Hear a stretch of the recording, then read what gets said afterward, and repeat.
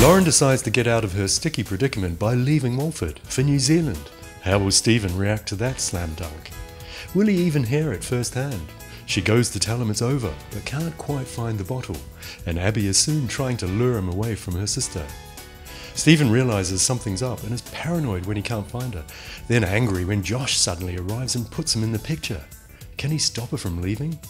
With a push from Bex and Shaquille, Travis apologises to Louise for not believing her, but Alexandra vows revenge after she overhears Bex talking about her.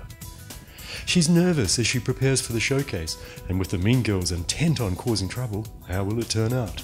You've got one guess. Louise wants to go, but is babysitting Denny and Will. They persuade her to leave them alone, then decide to prank Keegan, but Bernadette is the victim. Cush and Martin take revenge on Robbie when he evicts Donna from the market for missing her rent, while Michelle comes clean to Tom on their date. Next, it's time for the cobbles. Sarah brings home the friendly neighbourhood copper Neil to reassure Bethany she's not to blame. Alone, he threatens her and orders her to confess she made everything up. Craig sees them and is suspicious. When he quizzes Bethany, she breaks down and reveals Neil is one of the rapists, but demands he keeps it quiet. Craig decides to quit the force rather than tell, but when Neil lies to his face, he's desperate to dob him into their bosses. Will he?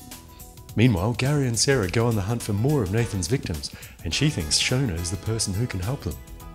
Speaking of Shona, David's in a state as the family mark the first anniversary of Kylie's death, so when he sees Billy guiding her into a number 11, he loses the plot.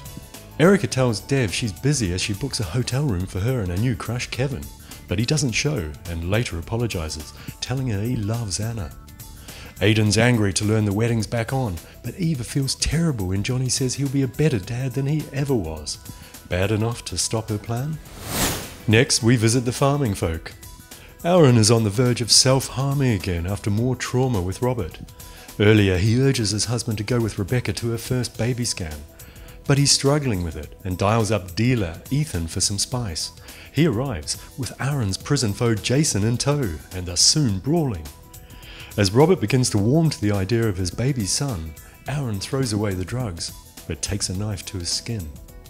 Laurel knows something is rotten about Emma and she confronts her, but is devastated to learn the Ashley videos have been deleted. Laurel asks Arthur for his side of the story, but Emma leaps in before he can tell it, as Emma's secret about to be blown. Pierce pleads not guilty to the rape charges, but worse, Rona learns the creep plans to use their sex tape as evidence. Later, Patty checks in on her and agrees to keep her company overnight. They share a hug, a moment someone covertly photographs.